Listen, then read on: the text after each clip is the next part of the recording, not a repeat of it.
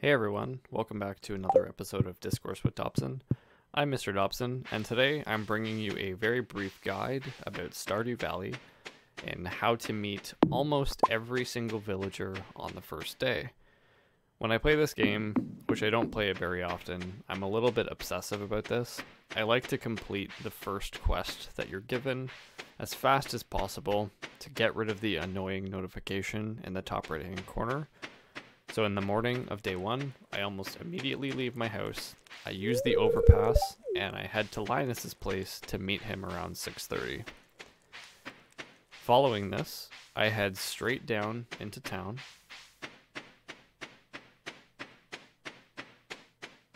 Not exactly taking the scenic route, but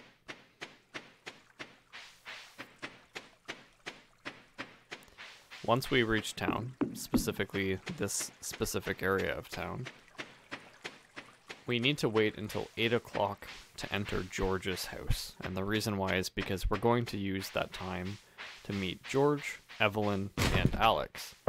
The problem is that I have about half an hour to kill or so. So in this case, I'm just using the time to raid some of the garbage cans. You can find items in the garbage cans in this game. And I guess I'll just use this brief opportunity to recommend that if you like this type of content, feel free to subscribe. Perhaps you could leave a like on the video or tell me what you think about the video. Perhaps you enjoy playing Stardew. At 8 o'clock, we go inside and we meet Evelyn. We speak with George as well. And going to the top of the screen, we catch Alex as he's leaving his room. After meeting with these three, the plan is to wait outside the saloon and meet Shane, Penny, and Gus all within the span of about 10 minutes or so. So we've just met Shane, we move to the right here, we speak with Penny, and we wait outside the saloon until Gus comes out. After greeting Gus, I make my way over to the Cinder Snap Forest. But before entering that section of the map, we're going to meet Marnie just outside of Jody's house. This is kind of a unique part of the way that I've routed meeting all of the villagers on the first day, in that our goal being here is to wait until 11 o'clock so that we can meet Jazz. The problem is that there's a good 2 hours of wait time, so what you could do if you were in my shoes is do some foraging in the forest. So you could chop some lumber, you could pick some dandelions, you could use your scythe to gather some grass. If you get lucky, you might find maybe a parsnip or two. Perhaps you can use your pickaxe to break open a rock. Either way, we have until 11 a.m. before we can meet Jazz. That's when she comes out of her room. As I stated before, I like to do this on the first day so that I free up some of the time that it would otherwise take me meeting some of the villagers on other days, so that following day one, my primary goals are to get my farm up and running off the ground. The way that I've also routed this meet all the villagers route is I've given you enough time that at the end of the day, you still have enough energy and enough time to clean up some of the debris on your farm, such as chopping more grass, breaking apart more lumber, mining some of those stones, just so that you can have a little bit of space to plant the initial seeds that you're given. At 11 o'clock, we enter the house, and without trying to be too much of a creep, we speak with Jazz as she leaves her room. After this, we're going to skip talking to Leah. We're going to go back to the main square. And we're going to speak with Haley here. We're going to ignore Sam, as I can catch up with him in a little bit.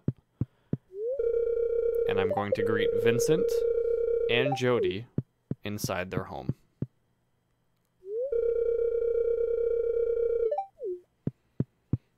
After speaking with them, we can go outside, we can catch up with Leah,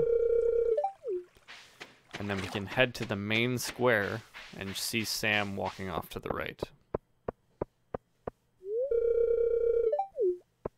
From this point, I tend to go and I speak with the people inside of Pierre's general shop. So this includes Pierre himself, Abigail, and Caroline. That backpack looks like something I should probably buy fairly soon. Free up some more inventory space, but that will just come with time. We move over to the right here. We say hello to Caroline.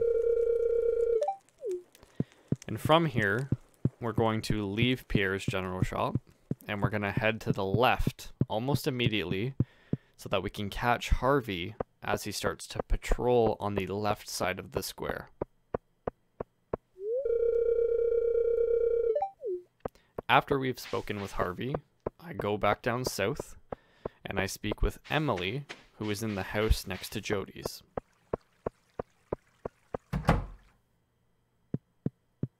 Nice computer.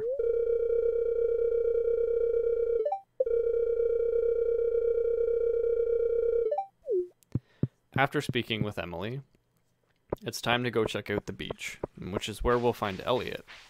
And if we're fast enough, we might have time to grab a few items that we can forage from the sand.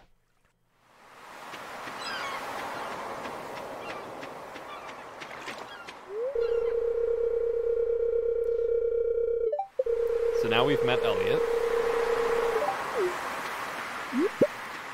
I could have probably grabbed a few more things on the beach, given that I'm not super strapped for time here, but I kind of rushed it and I moved on.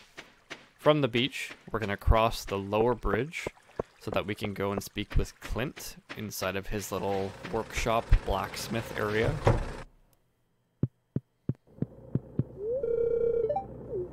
He's not a very talkative guy. From here, we're going to go north, and we're going to enter the evil, tumultuous Joja Mart. And the reason why we're going into Joja is so that we can speak with Pam. I almost said ham there, not ham. Pam, who is probably browsing for some alcohol. We're going to cross the north bridge and then go upwards towards the stairs in order to meet Maru, who is just coming south from her house.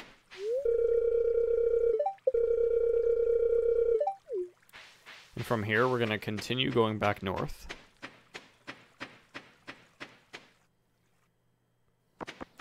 There is a house here, and there are two people to meet inside, one of which is Demetrius.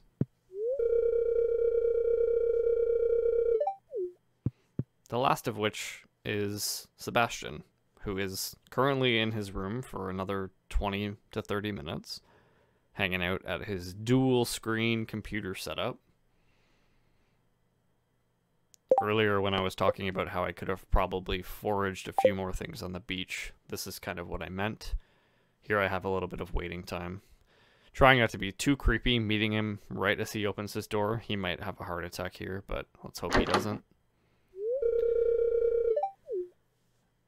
And that, my friends, is all of the villagers that you can meet on the first day. The only villager that you can't meet on the first day is Willy, and he's the fisherman down by the beach. What I'm about to show you is that when you go down to the beach, going through the town, if you interact with his door, you'll notice that he tells you that he'll be back tomorrow. He's currently out on a fishing trip. On the second day of Stardew Valley, I believe you end up getting a letter. I can't remember exactly.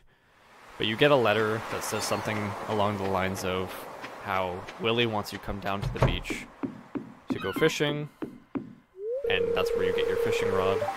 I also forgot to mention there's a few villagers that you meet right off the bat. They're automatically tracked in the quest. But you can end the first day with a ton of time still left over that you can use to do whatever you want. And tomorrow we'll meet the final villager. Thank you very much for watching this short little guide about how to meet every villager in Stardew Valley on the first day. Aside from Willy, of course.